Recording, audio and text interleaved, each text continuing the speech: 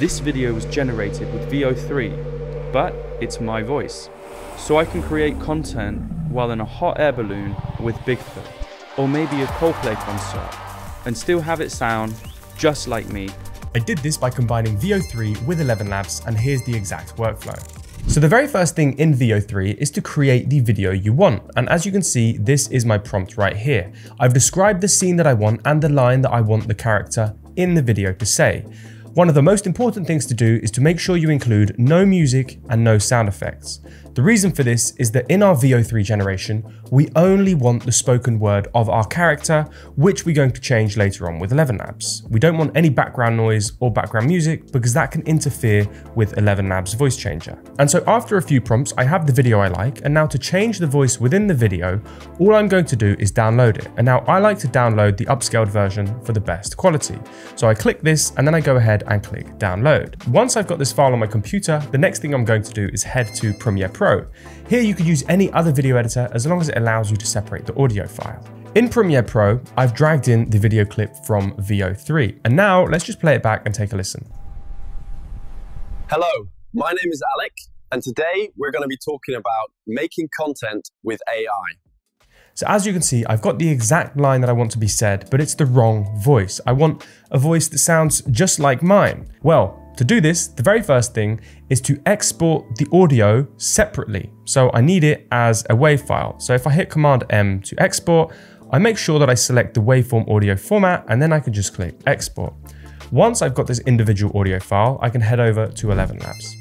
In ElevenLabs, all you want to do is click on the voice changer, and here we want to upload our audio. So I'm just going to drag and drop the WAV file that I've just rendered from Premiere Pro, which is the audio that we've separated from the original VO3 clip. I then want to go ahead and choose a voice.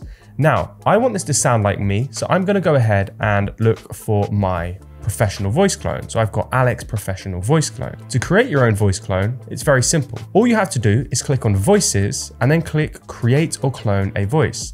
And here you can create an instant voice clone where you can clone your voice from only 10 seconds of audio, or you can create a higher quality voice clone called a professional voice clone, which requires a minimum of 30 minutes of high quality sounding audio. I'm going to cover these in another video later on, but if you wanted to create a voice that didn't sound like yours, but that was still different to the VO3 original, you could go ahead and use voice design and create a voice by describing any voice you can think of. So if you felt like the VO3 generations weren't giving you the voice you needed, you can go ahead and create a brand new one that matches your character that you can use forever and that's unique to you. Back in the ElevenLabs voice changer, if you've cloned your voice or you've created a new voice with voice design, you can go ahead and choose it from the voice drop-down menu.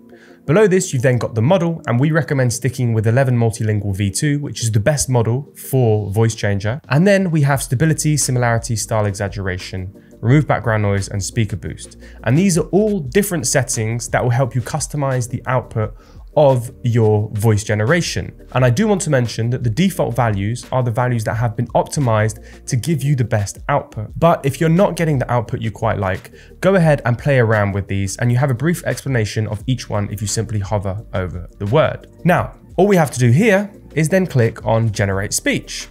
Hello, my name is Alec, and today we're going to be talking about making content with AI. And so as you can see, we have the same sentence delivered with the same tone and cadence, but with my professional voice clone. And so the next step would be to simply download this, and then we head back into Premiere Pro, and then we drag and drop in the new voice generation that we've changed with Voice Changer. And all we need to make sure we do is match up the waveforms. And so now we can mute the original, and if we preview it from the beginning. Hello, my name is Alec, and today we're going to be talking about making content with AI. As you can see, I've now used my own voice with a VO3 video generation, and I can go and do this for as many videos I want.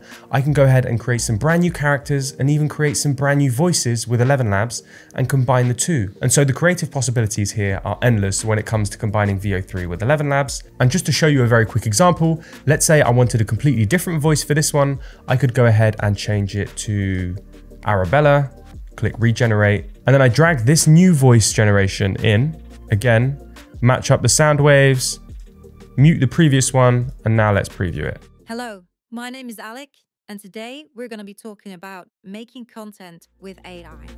As you can see, the voice doesn't match the character at all, but it's just to show you everything you can do with Voice Changer. Because if I created a brand new character with VO3, I could find the perfect voice to match it with ElevenLabs. If you have any questions about VO3 or how to use Voice Changer with ElevenLabs, let us know in the comment section down below. And if you want to see more videos about AI workflows and content tutorials, subscribe and don't forget to hit that like button. Thanks for watching.